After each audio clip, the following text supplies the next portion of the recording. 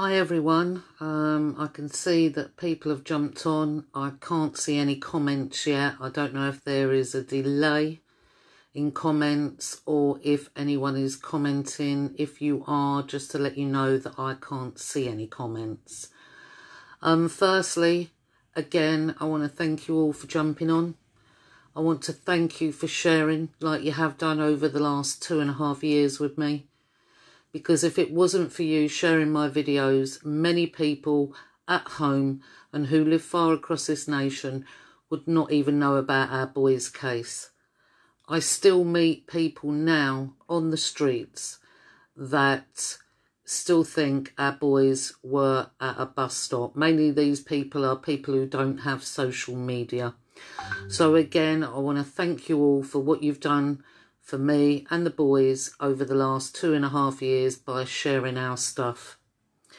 The main reason for me coming on, I actually don't have a lot of battery left on my phone, so I'm going to quickly say what I've got to say, is tomorrow there is a protest at Trafalgar Square.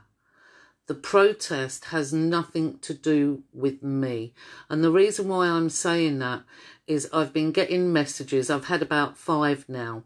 The first one, it was sent on Friday, but only received it not last night. I think it was the night before, from someone who is credible, telling me that it's been going around that this protest is to do with me and that the BBC are all over it. So I wanted to point out that this protest has nothing to do with me. I can't understand why people are whispering in the background to say that this protest is to do with me.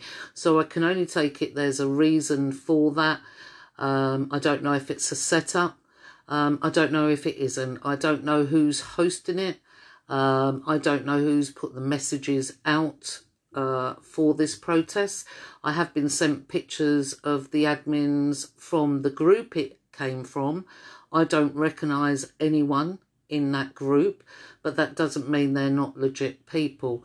But if anyone was thinking of going tomorrow thinking this protest was something to do with me, please know it is nothing to do with me. And I certainly personally, you know, wouldn't be at tomorrow's protest because, again, we know what Black Lives Matter are. We know they're Marxist controlled. We know they don't give a damn about black people. They are just using that movement to do what they're doing.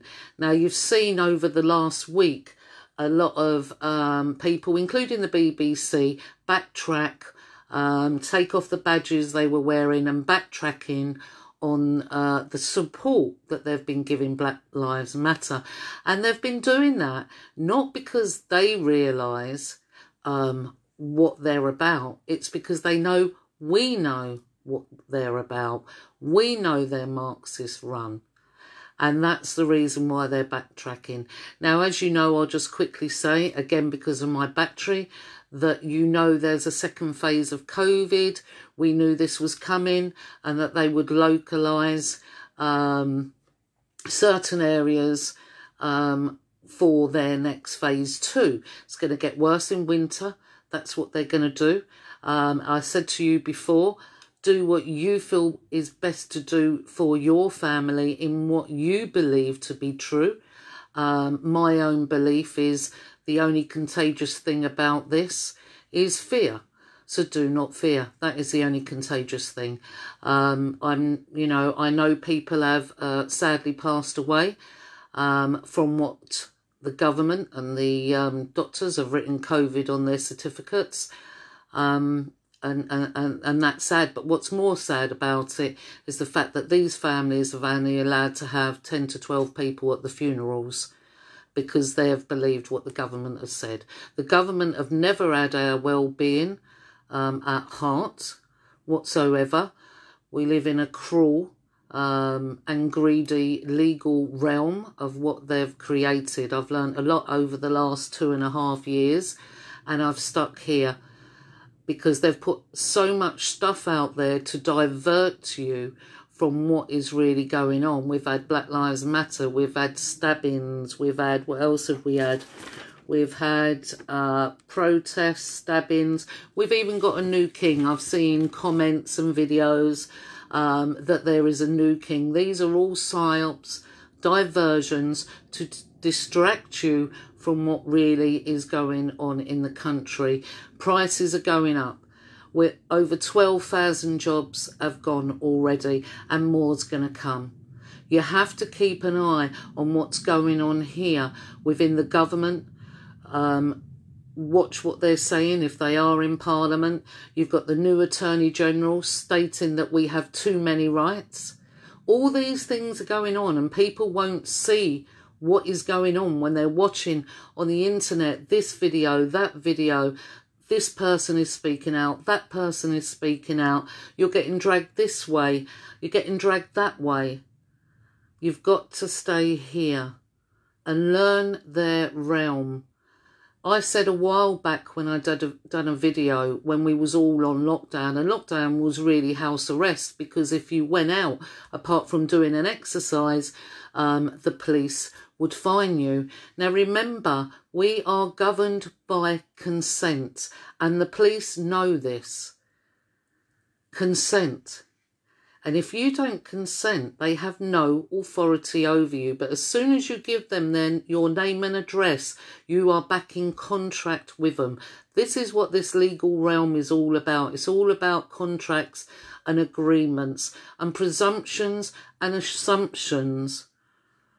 You know, the solutions to this, like I said before, when we was all locked down, if everybody had got up, come out of their house, opened up their small business, went back to work and ignored the government, there would have been nothing they could do, because you need to do this en masse. There would have been nothing. So you either live outside the system, which you can do, or you learn their legal system and learn how they work, and use how they work against them to safeguard you and your family. Because everyone who's complying without them even realising is aiding to the demise of our society. They want to take your individualism away and control you. This is all about control, a global reset, and we're going to have a massive, massive depression. If you can get a cheap, I have a cheap bread maker. Trying to get flour in Tesco's or Sainsbury's. I went to Sainsbury's the other day. I don't really shop in there, but I went there to see if I can get loads of flour. You know, it's all being sold out because people know what's coming. You know, get loads of tins of food. As drastic as it sounds, what I'm saying, unfortunately, I know what we live in. I didn't before, but I do now. I do now. You know, going out on the streets and people knowing what's happened to the children in this country, and, you know, everyone in the whole country, when something happens to a child, should be standing up, and they don't, because many has lost their compassion.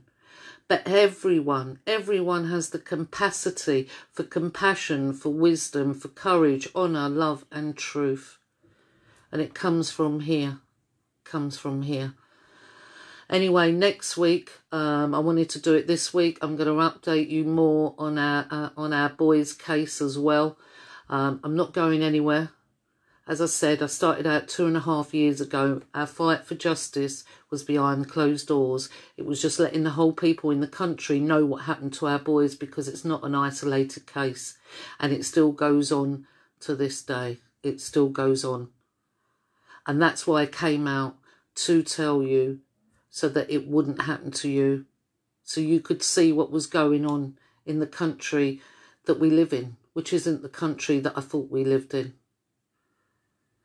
You know, because we live in a bubble, don't we? We just get up, we go to work, we come home, we see to our kids, and we do that every day. So we don't really notice what's going on in the surroundings around us. But I know now. Unfortunately, I know now. So my phone's going to go soon. Thank you again to everyone who's jumped on. I will be on again next week. I won't be going anywhere. And I won't be leaving you lot in the lurch at all. Never surrender. And remember who you are. They don't want you to remember. They want you to lose who you are. They want you to lose your individual thought. Just remember. Thank you, everyone.